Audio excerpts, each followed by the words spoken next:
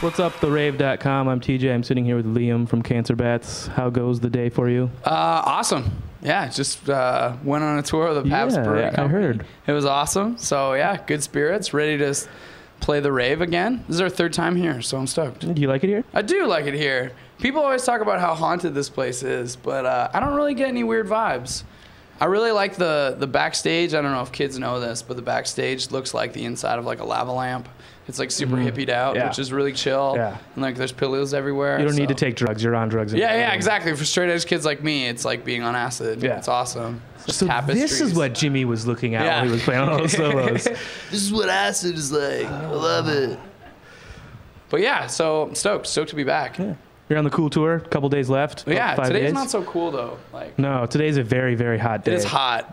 That was the whole thing with the cool Milk tour. was a bad choice. Yeah. I think a lot of people think it's just the name cool. Now the whole idea is that the tour is in an air-conditioned environment and not in a parking lot. No amphitheaters. Yeah. That's where the joke is. And I think a lot of people just look at it being like, "Is this cool?" Like, no, like physically cool. It's nice and cold. That's where we're going with it. But yeah, today is really hot, so it's a bit of the opposite. But whatever. Sometimes you got to sweat it out. You know. Still having fun. Yep. And your newest album, Bears, Mares, Scraps and Bones, came out about Came out in April. Oh, there it is. That's what it looks like. Is there a particular song you really enjoy playing off that record, or is there, what's the crowd reception like to these new songs?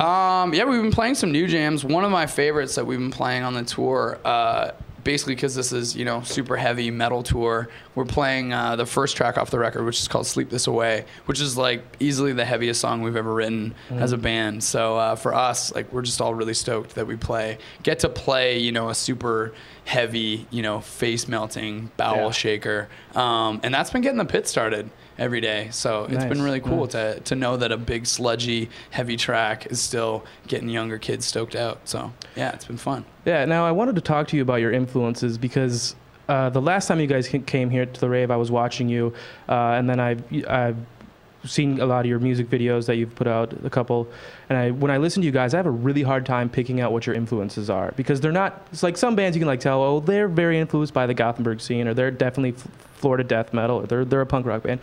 What are you guys influenced by, both musically and like, where do you guys come from, really? I think that's the thing is like, yeah, we're all over the place. Like, you really are. Yeah. Like, a lot of bands say that, but you guys really are all over the place. And we don't really make it easy on people, but I think it's just because we're big fans of music, so we're as into like, punk and hardcore as we are into thrash and stoner metal and, like even, Gothenburg, like, like Swedish death metal or like, tons of different stuff. And I find that's just our vibe, is that we're just having fun, like putting all that together as a band. So yeah, sometimes we're playing like super heavy sludgy stuff like I Hate God or, like COC, like that whole... I Hate God's an amazing band, by the way. Love those guys.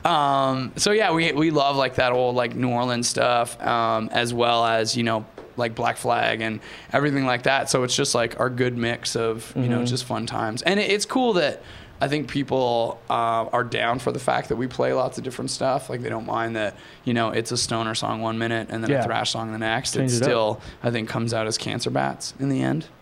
Now, your hometown is Toronto, Ontario, Canada. Yep. I've been there twice. It's one of the best cities I've ever been to, personally. Cool. I love that city. Glad you liked it.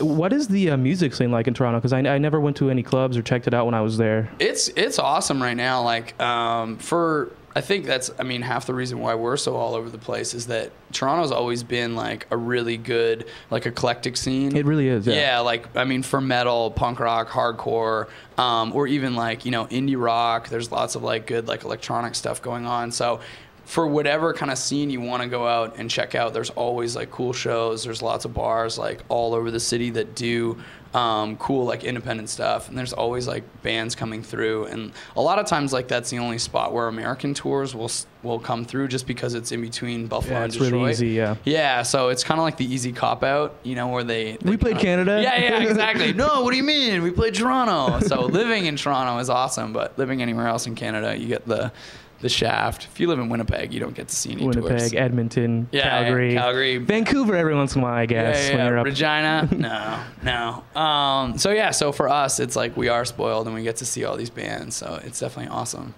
Yeah, man, I'll have to check that out next time I go up there because that's if you've never been to Toronto, Canada, go. It's awesome. Go to Sneaky D's if you're there. Sneaky D's, okay. That's our bar that we all hang out at, Okay. and there's a venue upstairs that's like 250 cap where they have tons of bands play.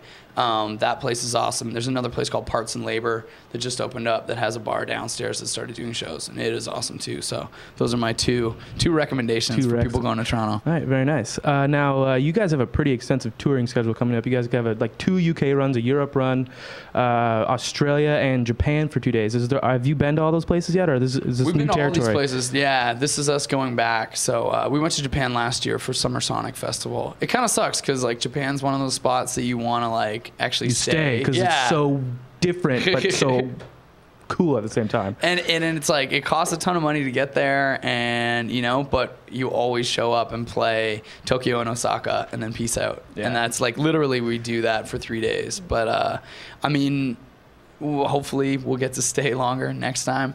Luckily we're going to be in Australia for like 2 weeks, so that's going to be awesome. We're there with Bullet from a Valentine and Bring Me the Horizon, so it's going to be an amazing tour. So I'm really psyched for that. And then then we go back to England, tour with Bring Me the Horizon, tour all of Europe with Dillinger Escape Plan, and then tour the UK like ourselves. So it's like couldn't be more stoked you're booked for through what's up coming through up. Thanksgiving, I believe. Yeah, and then we come home and we do more tours after that. It's just not on our MySpace yet. So we're know about it, but you can't tell us. Yeah, it's one of those things. So we're booked for the rest of the year, and then working on next year. Going to be coming back to the US a lot more. So I'm stoked.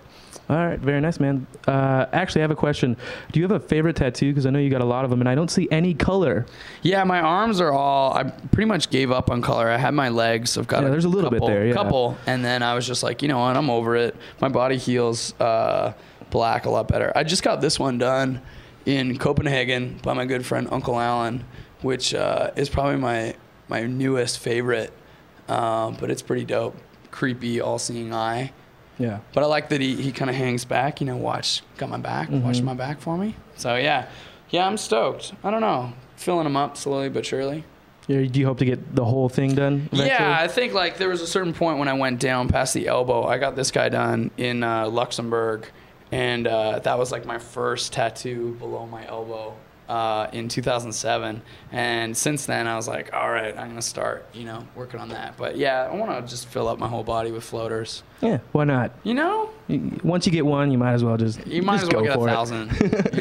Are they as addicting as people say they are? Yeah, especially when you're like surrounded by good tattoo artists. When you're like, oh, I really like what you do. Like for us, like as much as we travel, like I get to meet so many people that are good tattoo artists. So I want to like keep putting their pieces all over me. Is there a particular tattoo artist that you haven't been tattooed by that you'd really like to, like maybe Paul Booth or somebody? I'm into his stuff. I'm really into Thomas Hooper, who also tattoos out of New York City. I really would like to get tattooed by him at some point because he does a lot of black work too.